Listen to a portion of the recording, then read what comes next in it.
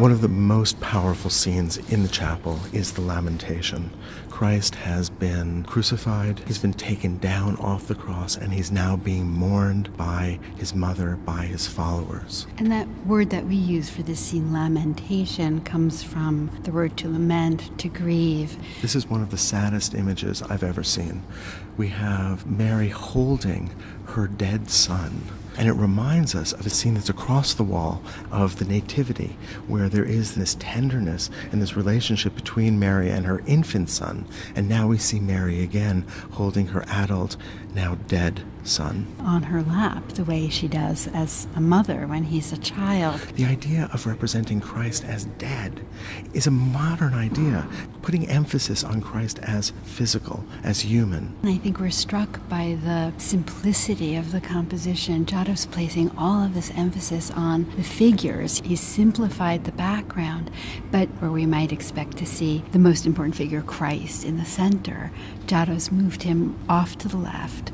The landscape is in service of drawing our eye down toward Christ, that rocky hill that forms a landscape that moves our eye down to Mary and Christ. And at the top, there's a tree, and the tree might look dead, but of course it might also be winter, and that tree might grow leaves again in the spring, and it is an analogy to Christ and his eventual resurrection. It's not just that the dead Christ is on his mother's lap. Look at how she's raised her right knee to prop him up. Look at how she bends forward. And twists her body. And puts her arms around him, one hand on his shoulder, another on his chest. She leans forward as if to plead with him to wake up, as if in disbelief that this could have happened. At Christ's feet, we see Mary Magdalene with her typical red hair, who is attending to his feet, and of course that's appropriate given the biblical tradition as well, because she had anointed Christ's feet. And there's a real sense of tenderness there.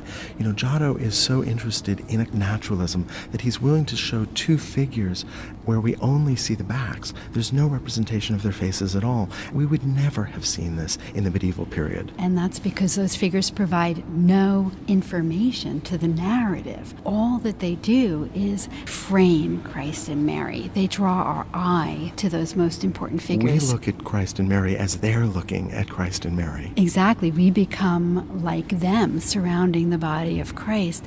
But they also help to create an illusion of space. It's amazing to me how close they are to us. Their bottoms almost move out into our space.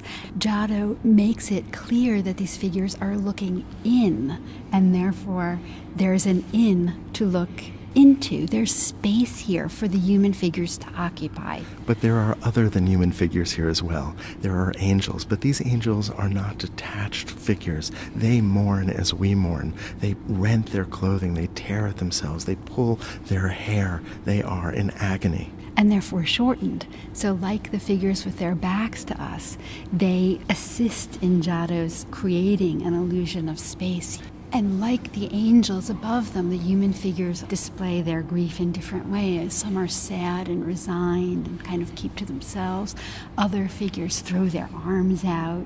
There's a real interest in individuality, in the different ways that people experience emotion. I always like to look at the feet, and the feet of the figure on the far right, that sense of gravity and weight of a figure really standing on the ground, just like the figures who are sitting, not the medieval floating figures that we've come to expect. Well, that ground is used for several purposes, to root those figures, but also to draw our eye down to Christ, or in another sense, to allow us to move out of the picture. Because as we move from the lamentation, we move to the next image, which is the scene where Christ says, "Do not touch me," when Mary Magdalene recognizes him as he has been resurrected. And you'll notice that Giotto has continued that mountain.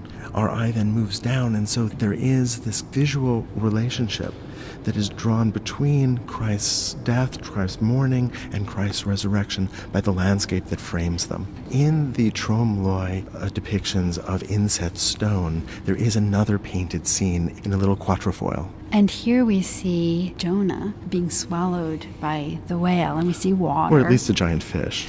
Well, throughout the chapel, we see this, an Old Testament scene being paired with the New Testament, and specifically Old Testament scenes that in some way prefigured the life of Christ. So Jonah is swallowed by this giant fish, by this whale, prays for forgiveness, having betrayed God, and is delivered from this fish. It is a perfect Old Testament analogy to the New Testament story of Christ's crucifixion and ultimate resurrection. It's a tour de force of emotion. It's such an expression of this late medieval period that is moving towards what we will eventually call the Renaissance.